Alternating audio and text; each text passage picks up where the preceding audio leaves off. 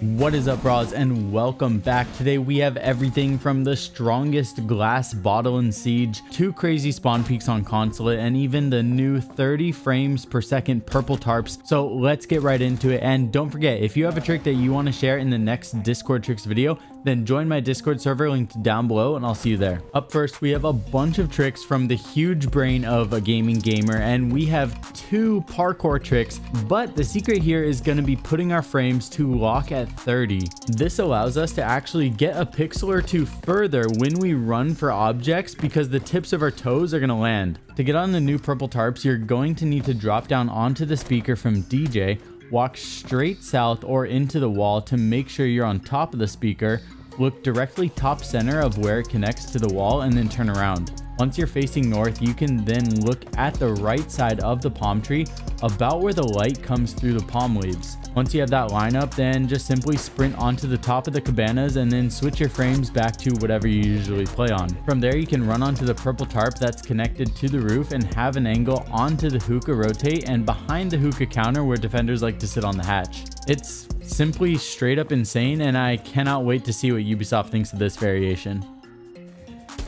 Now, we've all heard of attacker repick by now, right? Well, what if I told you that you could pick even cooler characters than Ash and Jaeger? Yeah, that's right. The new best thing to do in the drone phase is to pick an awesome character like Spider-Man by playing the amazing mobile game Marvel Strike Force. In Marvel Strike Force, both superheroes and supervillains are working together to defend Earth, and you're able to assemble your own powerful custom squad to become even stronger than before. You can outfit and upgrade favorite characters, pair up specific ones for combos, and even go into 5v5 battles, all while enjoying the groundbreaking gameplay cinematics as your heroes unleash powerful combos with a single tap. I liked running a specific combo that everyone can unlock early on, and it had my favorite character Spider-Man, who has a basic ability to backflip kick and his special ability called Web Slinger. I was really impressed with this game, and to top it all off, it has stunning visuals no matter what mission you're on, plus it's 100% free to play. If you'd like to give it a try, then the Amazon App Store is the best place to download this because of all of the benefits that Amazon provides. Like, if you do decide to make an in-app purchase, then you get 20% off, and you also get Amazon coins, where the more you buy, the more value you get for purchases, and not just in this game, but for many other games too.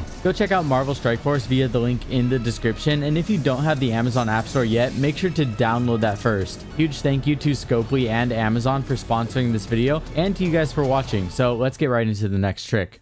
Over on Clubhouse is where we're going to find 30 frames per second trick number 2, and it's with Azami. Place a Kiba barrier in the usual spot, which is on top of the electrical outlet box, and then crouch and look southeast. Make sure you're not looking straight south, or else you will just vault right over the catwalk. Once you're on top of the railing, melee out the barrier, and then do a slow walk into the wall until you feel yourself do a slight drop. Now, as long as you have your game set to 30 frames, you are free to simply sprint onto the shelves in the garage on Club. Now, we're all done with the 30 frames tricks, so from now on in this video, you can be on any settings that you want. And for this Azami trick, we're headed to Cafe, where we can place a barrier at the top of this pillar going up red stairs. Follow the location where you see me do it for the vault prompt, and then simply walk up the railing, and once you get to the wall, keep facing the wall. You're going to slow walk into it and then move to the left. You'll then land on top of the pillar, where you can hold angles into piano, pixel, bottom red, or just use it as a hiding spot and do a surprise flank when attackers least expect it.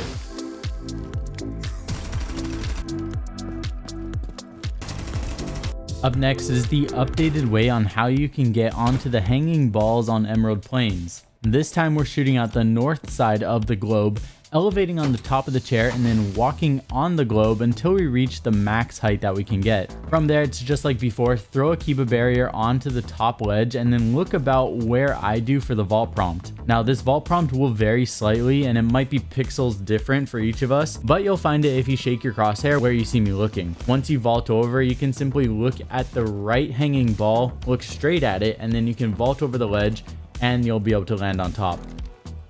Bullet holes are currently back with this next trick on Coastline, and now we can finally kill the player that's been on ruins for 9 minutes through a bullet hole from the counter again. This is one of the rare textures in Siege where there's 2 layers right on top of each other, and since we can get directly on the side of it, we can actually shoot 1 layer off, which leaves the second layer exposed, which will then take bullet holes.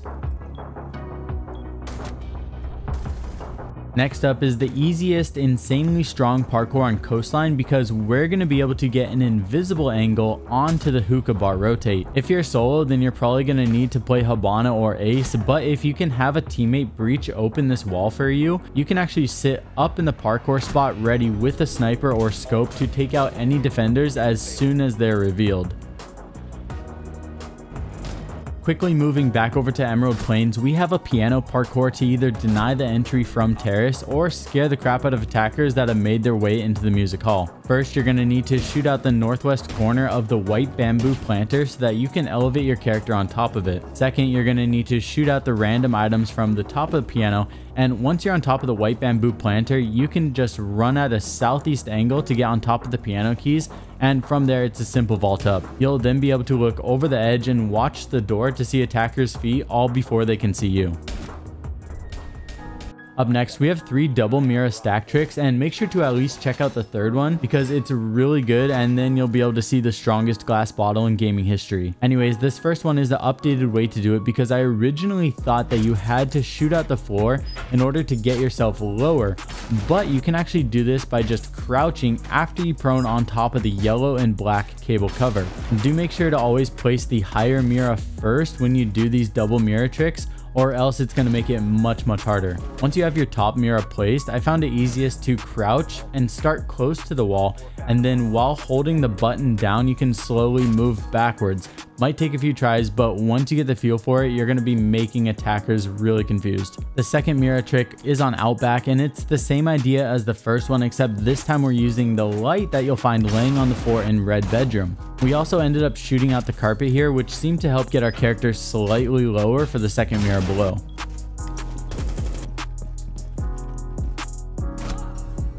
The third Mira spot is going to be in the bedroom on Club, where we find the strongest glass in gaming history because we're going to be stomping all over it after using it to prone, stand on top of, and get elevated for the top Mira. Once your top Mira is placed, you can then thank the glass bottle by putting a bullet in it and then place your second one below. This one is cool because the mattress is actually going to completely block your back, and once you have a Jaeger or Wamai to stop all the throwables, you'll be really annoying all the attackers that are trying to push through Logi.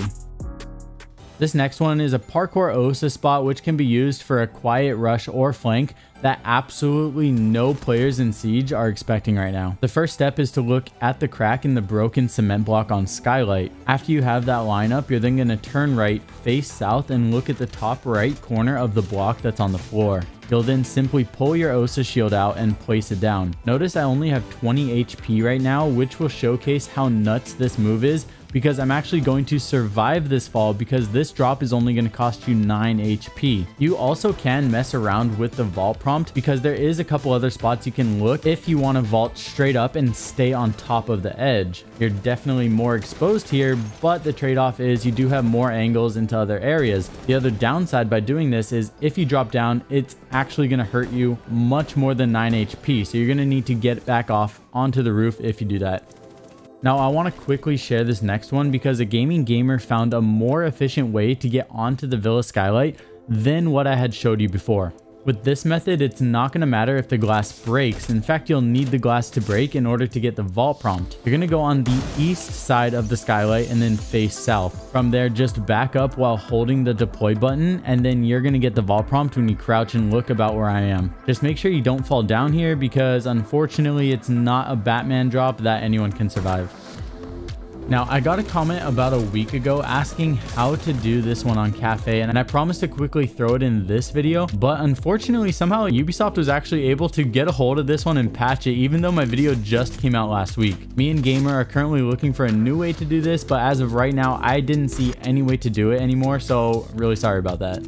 Now, to make up for it though, we have a shield trick that will work for Osa and any shield defender too. Since Ubisoft patched the Cafe Skylight, we're going to be unpatching the lockers parkour in Armory by placing a shield on the south of half wall and then going over to the other side by the chairs for the vault up. From here, just break the TV, stand where you see me, and then look at the right side of the top horizontal pipe in order to get the vault prompt while running at it. From there, you guys got the insanely OP angles that we used to have back a long time ago. They go all the way down the balcony, and it's overall just a spot in general that nobody expects anymore.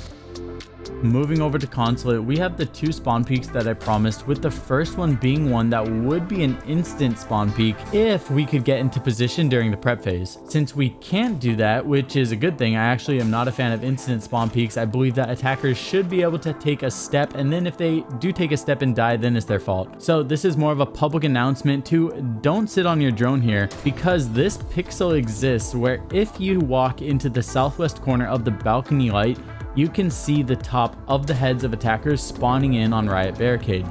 The second spawn peak is one that is more practical and common. From Visa Office, you can get an early angle on the foreheads of attackers turning the corner of their spawn and kill them through the bus glass. I see a lot of people making the mistake of going here and then holding an angle on the front of the bus, so you should definitely try it this way instead, and if you don't see anyone within like 2 or 3 seconds, then dig out. But yeah, that's going to be it for today, so now go spawn peek someone and tell them that I sent you.